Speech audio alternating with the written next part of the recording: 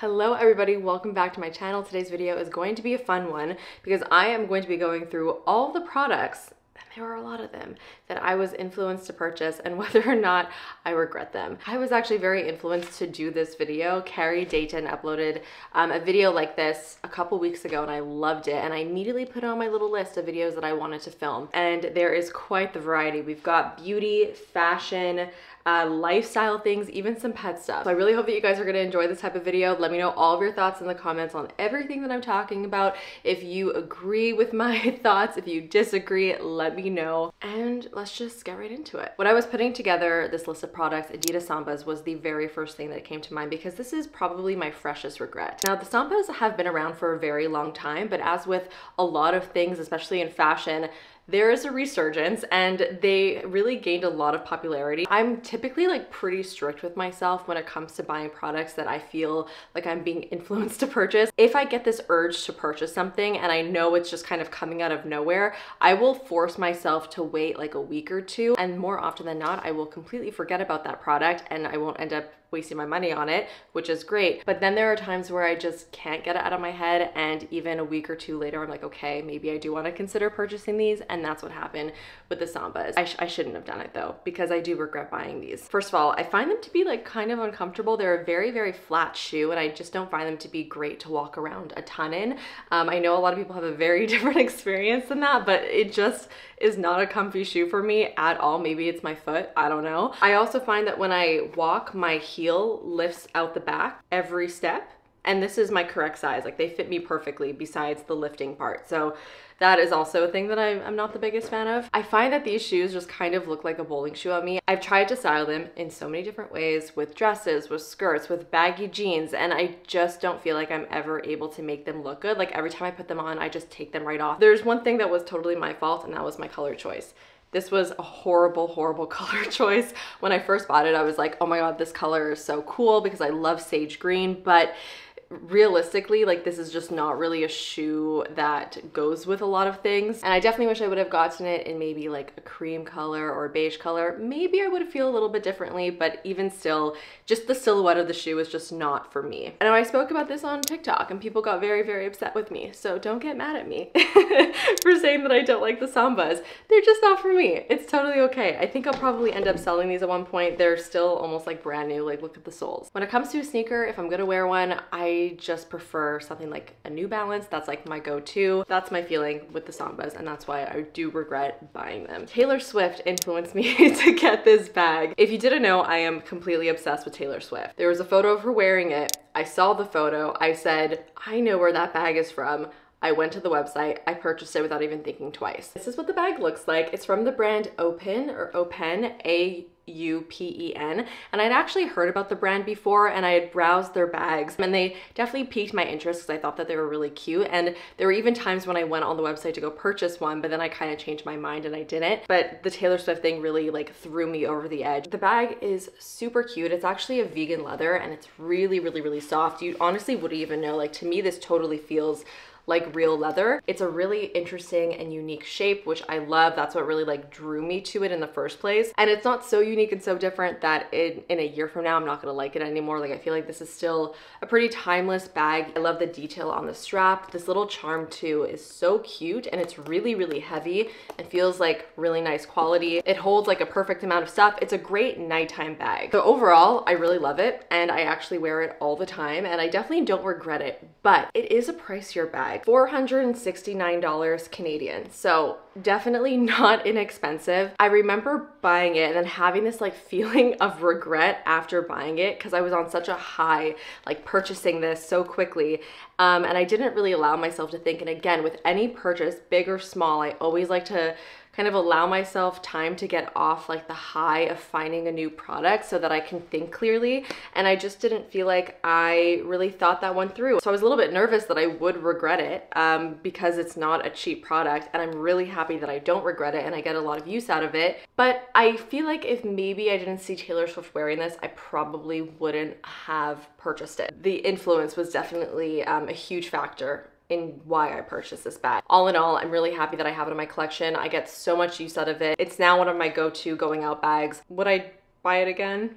I think I would, actually. I think I would. Now that I have it and I know how nice it is and how great it fits in my collection, I probably would. The next fashion item that I wanted to talk about is something that I actually don't have here with me because I already returned it. And this was over a year ago at this point, but I still wanted to mention it because I do feel like they are still pretty trendy and hyped up quite a bit. And it's the UGG platforms. Now, I am a big fan of UGGs. I love UGGs. I've been wearing UGGs since I was like, I don't know, 11 years old. I have tried many different styles of UGGs as well. I think my favorite UGG boot are actually like their waterproof winter boots because I do live in Montreal in a very snowy climate. And so like the classic UGGs, while they're really great, they don't really hold up great in Montreal winters. They're not really meant for snow. So I feel like there's a really short amount of time that I'm actually able to wear them, but I still have purchased them in the past and I still have worn them both in the snow and kind of like in like the fall time, and I've really enjoyed them. So I thought that when the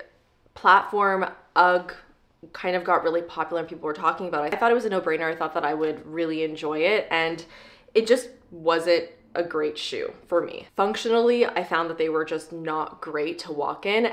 Very similar to my Adidas Sambas actually. Every time I would take a step, my heel would lift out of the UGG, and it was just really uncomfortable. And I also felt like they were almost too high. Like that type of boot just doesn't feel like it's meant to be that platform because there's no flex to them at all, and it's quite a big platform.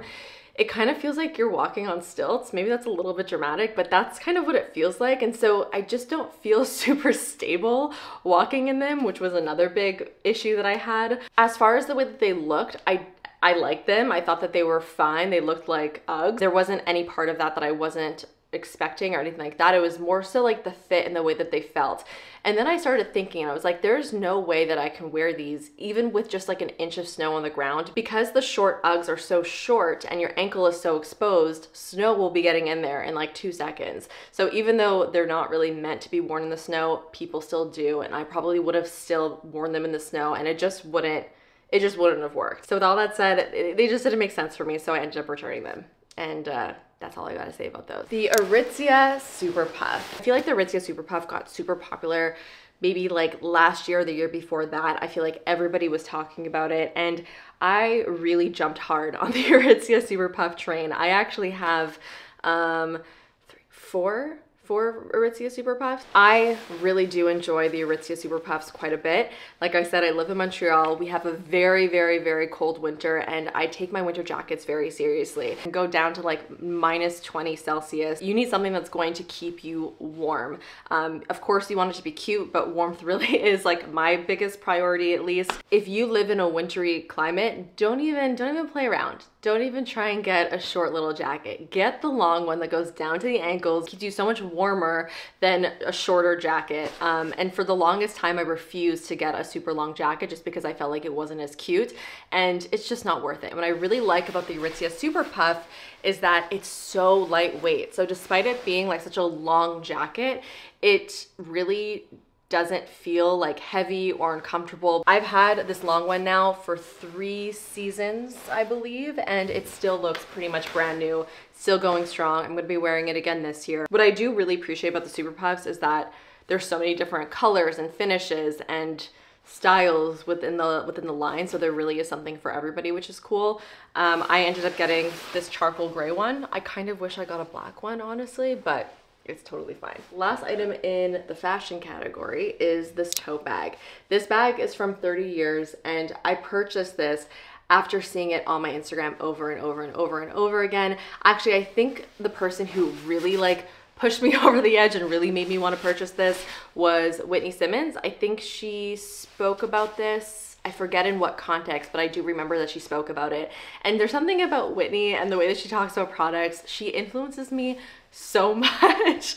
And yeah, so she did it again with this bag. For my everyday bag, I pretty much only use a tote bag. I just think that they're great because you can fit all of your shit in it. I constantly bring so many things like back and forth with me, especially to my office. So I really do need like a big everyday bag, and I just love a tote bag. So it's called the Drift Tote, and it is a nylon bag, and it almost feels like a puffer jacket. Like it's a very interesting looking tote. I thought that this would be really great, especially for the winter time, because it is nylon. It's completely water resistant. It comes in a couple different colors. I ended up getting the shade Clay, which is this this really pretty, almost like brownie gray color. I really, really love it. And just overall, this is a great bag. I have been wearing it every single day and using it every single day. It does have a zipper, which not all tote bags have, which is really nice. If anything, I kind of want to get another color, but I'm going to resist. So this was a good purchase. I really do love this. Okay, now let's get into some home and lifestyle things. Now, when I watched Carrie's video, I saw that she mentioned the Always pen, and I was laughing to myself because I felt very similarly to her, and I also completely was influenced to buy these pens, and I actually used to really, really love them, but my mind has completely changed about this product. It's a really good looking pen. It comes in some really pretty colors. I have this burnt orange one. I also have a green one as well. It's supposed to be completely non-stick. Also comes with a wire basket that fits perfectly in here that you could steam stuff with, and it comes with a cover as well. So when I first got this pen, I actually really enjoyed it. I mean, I liked it so much that I got a second one. I think I've had this now for about 2 years, if I'm not mistaken. And over the 2 years, I feel like the pen has kind of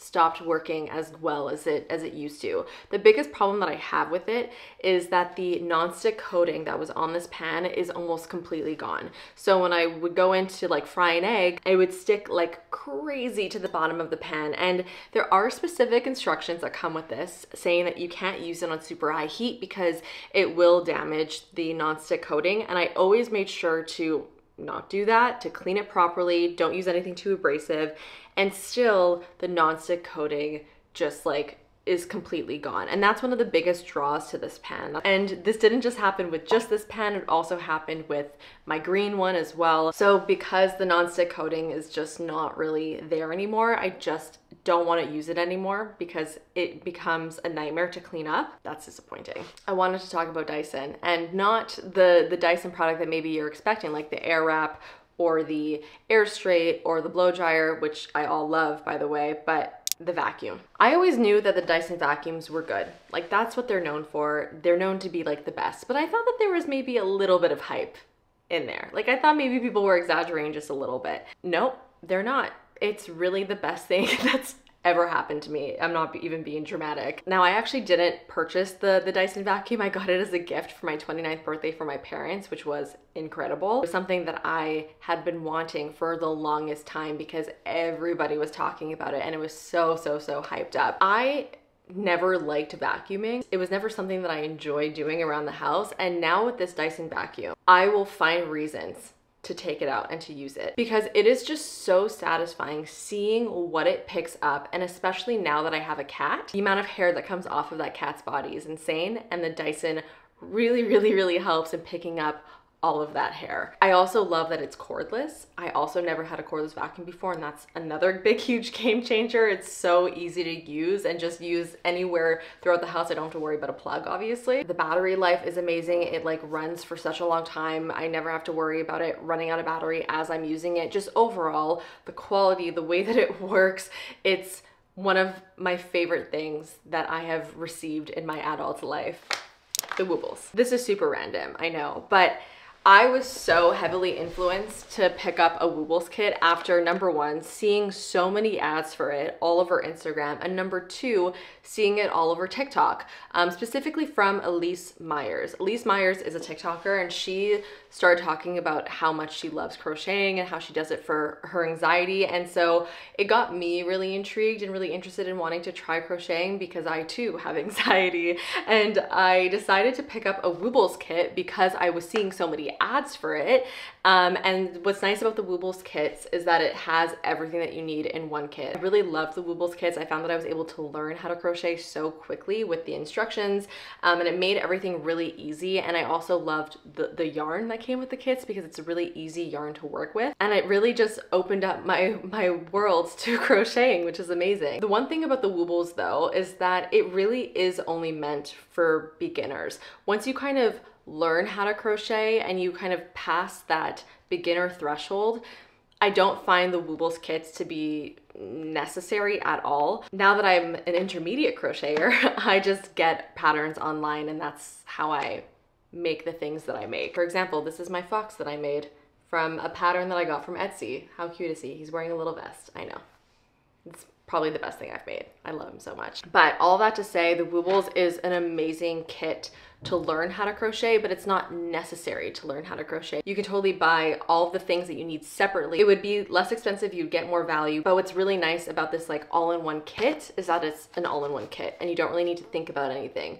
So even though it is more expensive to get a kit like this, I do feel like it is worth it, especially to learn like the basics in crocheting, and they really do make it just so easy. Very grateful for the Woobles ads and for Elise Myers for introducing me into the world of crocheting, because it's become such a important hobby of mine now. Like I do it almost every single day, and it's my favorite way to relax. It's my favorite way to decrease my anxiety, and I just adore it. It's so much fun. So very grateful for the Woobles. Kindle. I was very against Kindles for a very long time because I love reading and I love reading physical books, and I still love reading physical books. And I've had Kindles in the past. Like, I think when they first launched, I think I got a Kindle and I didn't love it. Kindle started getting really popular over on TikTok, and I started seeing so many TikToks about people like decorating their Kindles, and those were the videos that really got me thinking about wanting to get a Kindle, which is so weird. But really my biggest reason as to why I wanted to get a Kindle, even though I know I have a preference for physical books, is because I wanted to be able to read on the go and have it be a little bit more convenient. Because while it's totally fine to take a book and throw it in your bag, there's something just so convenient about carrying around a Kindle instead of a 300-page book. So that was really like my main purpose for getting a Kindle. And I gotta say, I love it. And I do not regret getting this at all, because I feel like I'm reading so much more now that I have a Kindle, because it's just so much easier for me to just grab my Kindle, throw it in my bag, and when I'm like at a cafe or waiting somewhere, instead of scrolling on my phone, I'm reading a few pages on my Kindle. And yes, I did end up decorating my Kindle with all of my really cute stickers from my stationery shop, Jamie Paige Doodles. So if you also want to decorate your Kindle, I have stickers that can help you do that. And right now, if you're wondering, I'm reading Vicious by V.E. Schwab. Now let's talk a little bit about beauty products. Let's talk about the Drunk Elephant Debronzy Sunshine Drops, because this is a product that I've actually had in my collection since it launched like years and years and years ago. And I kind of stopped using it. Not for really any big reason, it just was a product that I kind of forgot about. And then when it started to have a resurgence on social media and everybody was like going crazy over it, it reminded me of how nice this product was, and I took it out of my collection. I started using it again. And this is really the best case scenario when it comes to being influenced to like try a product, when it's a product that you literally already have in your collection. And honestly, this happens a lot, especially when it comes to like makeup and stuff, because I'm constantly trying so many different types of products.